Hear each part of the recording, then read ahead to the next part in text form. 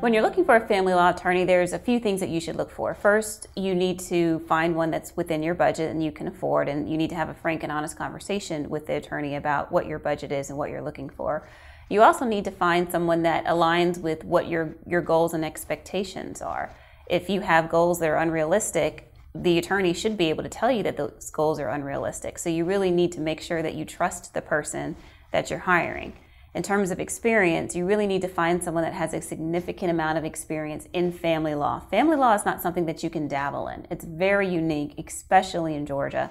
And because there's such a wide discretion that courts are allowed, you really need to hire someone that's very familiar with the system, who's familiar with the judges and how things work, and has good relationships and rapport with court personnel and other attorneys, because that makes up about 50% of your case. It's not just knowing the law and knowing how to argue and yell. It's the nuances that your family law attorney needs to have in order to get you a good result.